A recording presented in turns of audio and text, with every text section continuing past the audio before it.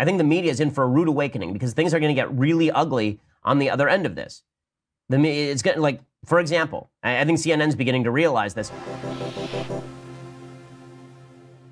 Let's take a quick example. Let's begin with Joan Walsh. So Joan Walsh is a contributor on CNN, and she says a lot of egregious things on a fairly regular basis. She's featured very often in the Things I Hate segment. So Joan Walsh tweeted out a series of attacks on Kyle Kashuv. And Kyle Kashuv is is one of the Parkland survivors, and there are a bunch of people who decided to attack Kashuv on Twitter. Among them was Fred Gutenberg, whose daughter was killed in the attack. Kyle had tweeted out something like, this entire thing has become really politicized and is no longer about saving lives.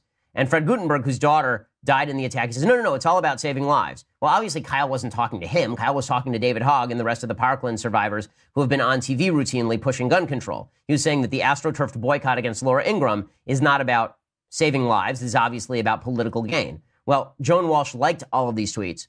Right? Joan Walsh liked all of these tweets. And then Kyle Kashuv responded, just so everyone knows, CNN would never take a side. And then he tweeted at Joan Walsh. And Walsh responded by insulting him, saying, good luck handling your stress.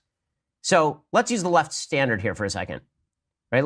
He said, wow, Kyle Kashuv, are you really policing? Are you really policing the likes of a grieving Parkland father who lost his daughter? Good luck handling your stress, Kyle. That's what Joan Walsh tweeted out.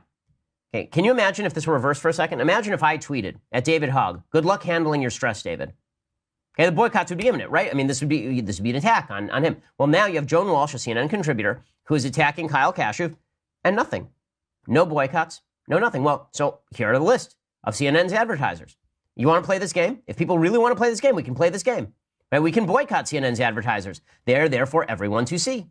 We can see all of the various advertisers. Okay, their top advertisers in February 2018 were a Tesla, T-Mobile, Geico, Progressive, Humira, Nutrisystem, BMW, NordVPN, AT&T, and GoodRx. Okay, those were their top advertisers. So, should we boycott all of those? I'm not saying we should. I don't think we should. I think it's really bad for discourse in America when we AstroTurf boycotts against advertisers based on a fake outrage. Okay, based on a level of outrage that is completely disproportionate to the crime that has been committed. Do I think that Joan Walsh's terrible, horrible crime here is really so terrible and horrible? No, I don't. I think Joan Walsh is obnoxious. So I think CNN's advertisers ought to pay monetarily for something Joan Walsh said that's dumb on Twitter? No, I don't. And she hasn't even apologized.